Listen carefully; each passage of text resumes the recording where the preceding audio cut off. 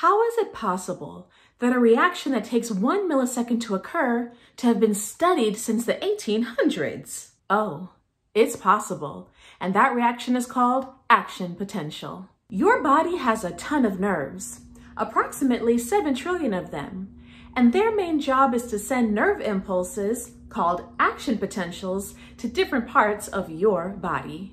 If you watched my nervous system lecture, we learned that the direction of a nerve impulse is dendrite cell body axon synapse repeat.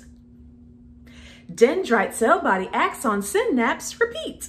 Dendrites receive signals from other neurons. The axon transmits the signal. The axon terminals transmit signals across the synapse to dendrites of a different neuron. And the myelin sheath is what speeds up the signal transmission across the axon. It's these features that allow the neuron to send information down the axon and away from the cell body. This is what we call action potential. If only it were that easy to explain. Let's get started. Body fluid that is not contained in your cells is called extracellular fluid. That makes sense because the prefix extra means outside, and this fluid is found outside of your cells. Neurons and neuroglia are embedded in the extracellular fluid, also known as ECF.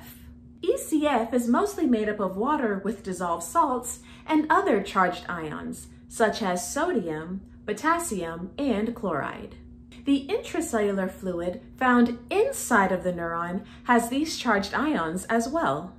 As these ions move in and out of the neuron, the change in ion concentrations, known as the concentration gradient, influences the voltage of the nerve's cell membrane. Most of the time, neurons have a negative concentration gradient. That means that there are more positively charged ions on the outside of the neuron in the extracellular fluid than on the inside of the neuron. Under these conditions, the neuron is considered to be at rest and polarized. Ions are constantly flowing in and out of the neuron, so the neuron has the difficult job of maintaining the negative concentration gradient. A neuron's negative concentration gradient is called resting membrane potential. A neuron's resting membrane potential, also known as RMP, is approximately negative 70 millivolts. Like I said before, ions are constantly moving in and out of the neuron.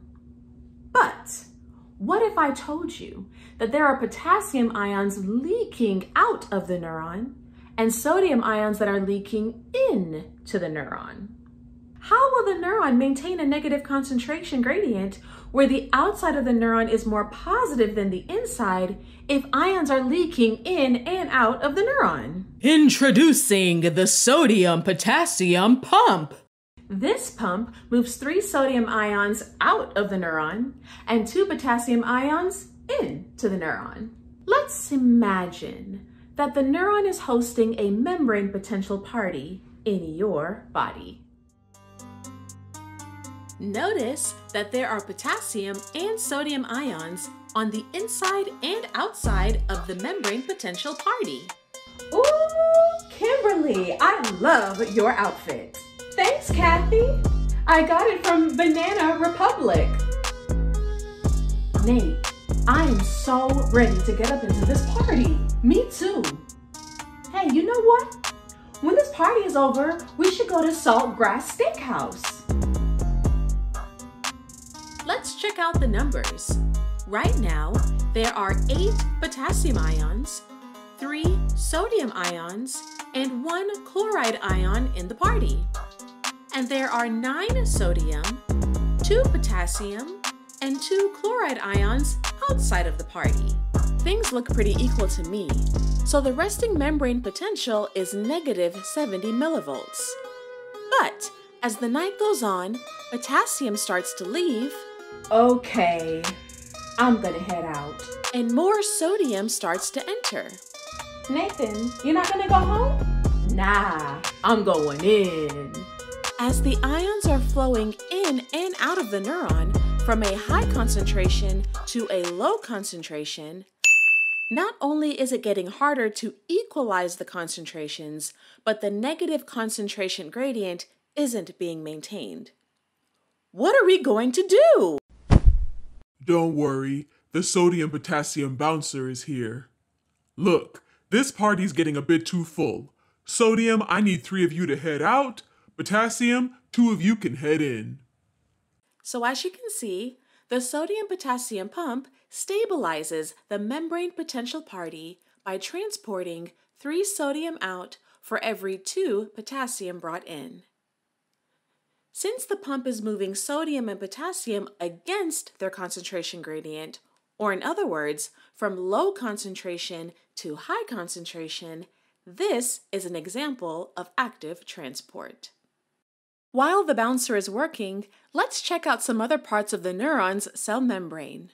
Over here, notice there are gated channels or 3 side doors to enter or leave the party. The first door is called the stimulus-gated sodium channel. Door number 2 is called the voltage-gated sodium channel. And the last door is called the voltage-gated potassium channel. As you can see, the bouncer has done a great job of stabilizing the membrane potential, so these doors are closed. Remember, during rest, the resting membrane potential is negative 70 millivolts and all gated channels are closed. But what if something happens at the party that causes a temporary shift in the membrane potential and the inside of the neuron becomes more positive than the outside? Well, my friends, this is the beginning of an action potential. Let's take a look outside of the body. Right now, it's 75 degrees. You're feeling pretty comfortable.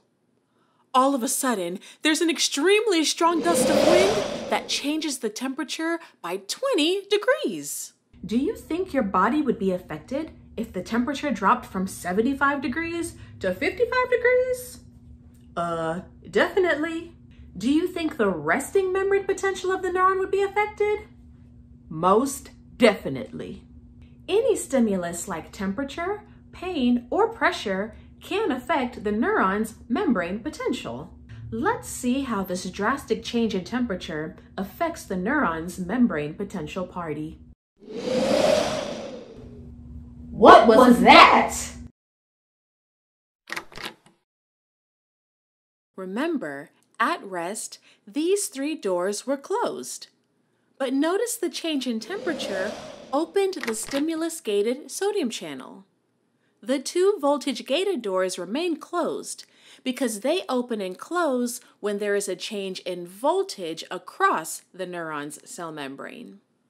Man, when are we gonna get up into this party? Hey Nathan, check it out. That side door is open. For real? Hey Sodium, let's go in. Yeah! Man, what's going on?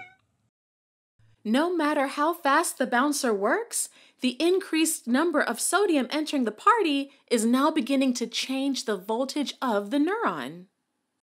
Let's take a look at the action potential chart. Notice that we are looking at the membrane potential over time. Remember, before the stimulus occurred, the neuron had a resting membrane potential of negative 70 millivolts. Once the temperature dropped, the stimulus caused the stimulus-gated sodium channel to open. The increased number of sodium entering the party is causing the neuron to depolarize. That means the inside of the neuron is becoming more positive. Ah! If depolarization continues and it reaches negative 55 millivolts, which is called the threshold, the voltage-gated sodium channels open, allowing even more sodium to rush in. Ah! Like I said before, the voltage-gated channels will open or close based on the voltage across the neuron cell membrane. So, the threshold of negative 55 millivolts activates the voltage-gated sodium channel. You should also know that at threshold, the voltage-gated potassium channel was triggered as well. But since potassium channels open and close slowly, Only a few potassium left the party. We will see these doors fly open in a little bit. Now that the voltage sodium gate is now open, rapid depolarization occurs, and the membrane potential has changed from -70 millivolts to a positive value. Believe it or not, the voltage-gated sodium channels only stay open for about 1 millisecond, and then they close. This allows the voltage to reach a peak of positive 30 millivolts. Remember, voltage-gated channels open and close based on different voltages. So, at the peak of positive 30 millivolts, the voltage-gated sodium channel closes.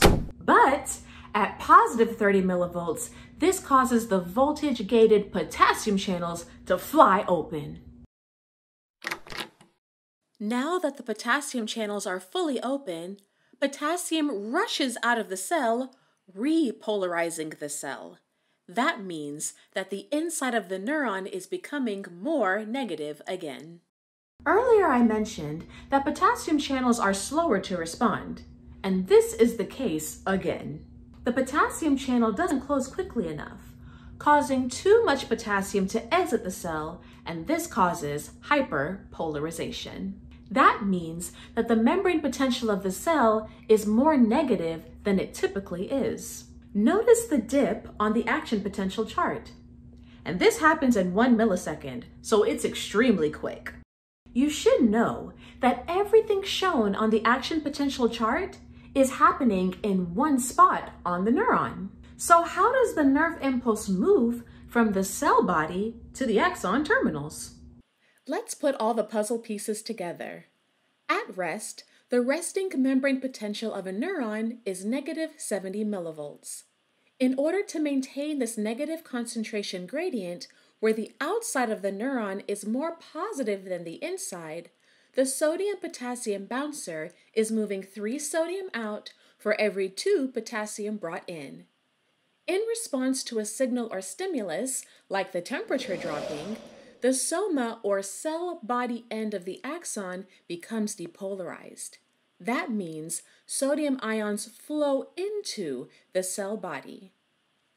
As the voltage increases, voltage-gated sodium channels at the part of the axon closest to the cell body activate, and more sodium rushes into the negatively charged axon and depolarizes the surrounding axon.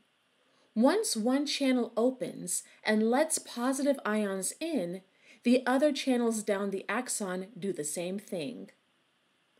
When the voltage reaches a peak of positive 30 millivolts, the sodium channels close and the potassium channels open.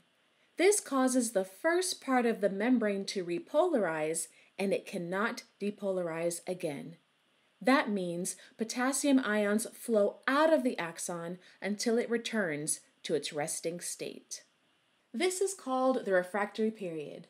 This means the nerve impulse can only move in one direction down the axon.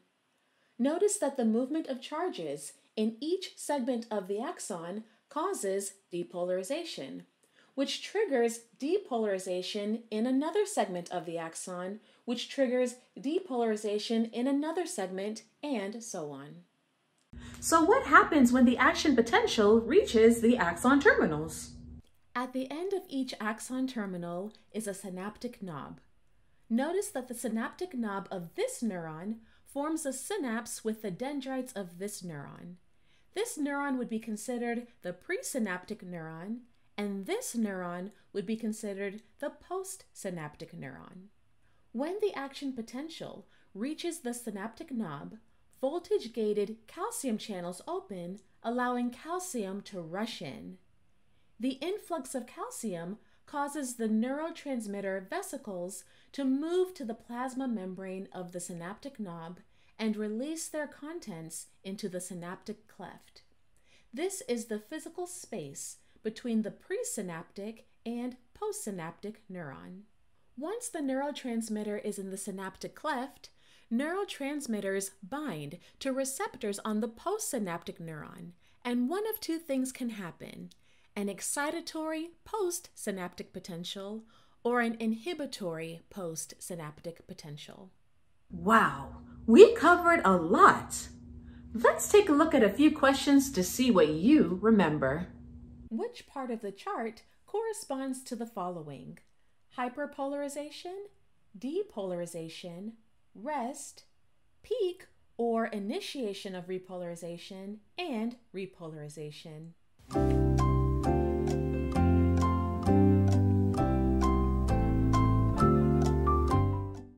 If you said number 1 is rest, number 2 is depolarization, 3 is peak or initiation of repolarization, 4 repolarization, and 5 hyperpolarization, you are correct. At rest, the neuron has a resting membrane potential of, and there are more ions outside the neuron and more inside the neuron.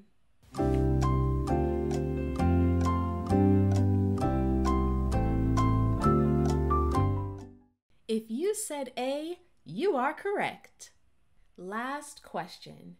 The sodium potassium pump is an example of transport and moves 3 ions out of the nerve cell and brings 2 ions into the nerve cell.